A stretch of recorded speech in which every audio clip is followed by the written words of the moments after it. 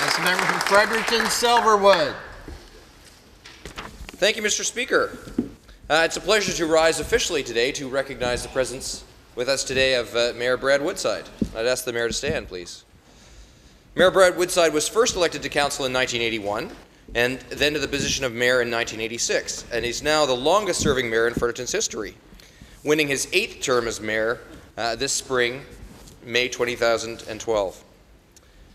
This past weekend in Saskatoon, Saskatchewan, Mayor Woodside was elected as the second Vice President of the Canadian Federation of Municipalities.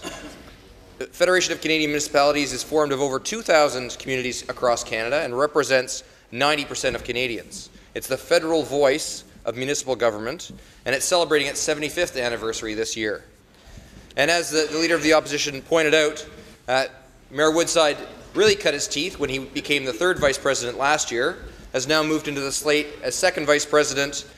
Next year in Vancouver, he'll become the 1st Vice President, and the following year in Niagara Falls, he will be the President.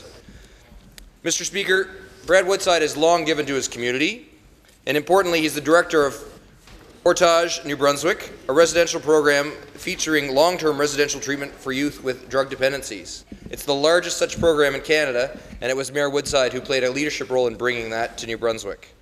Mayor Woodside has also served in the Royal New Brunswick Regiment and with the Royal Canadian Air Force, and has been made an honorary patron of Branch 4 of the Royal Canadian Legion. In addition, as one of many of his accolades, he was recognized with an honorary degree of law from St. Thomas University last year. Mr. Speaker, Mayor Woodside is joined today in the gallery by his wife Anne, children Michael and Carrie. This accomplishment as becoming 2nd Vice President is significant because it's another example of Mayor Woodside's leadership at the national level and the hard work put in by the Mayor and the city staff to put Fredericton on the international map. Mr. Speaker, I ask all members to join with me in welcoming His Worship Brad Woodside to the House.